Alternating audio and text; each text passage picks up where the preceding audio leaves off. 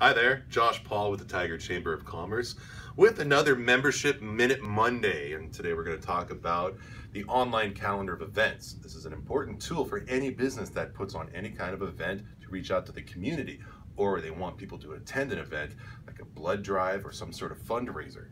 So every member has the ability to post to the calendar of events, and it goes in with your login information. Once again, if you do not have your login information, call me at the chamber, 639-1656.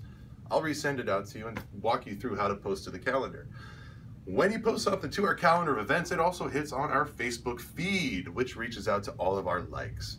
So it's a very important tool if you want to reach out and spread the word about some sort of event or some kind of cause you're working with. The Chamber's calendar of events is the way to do it.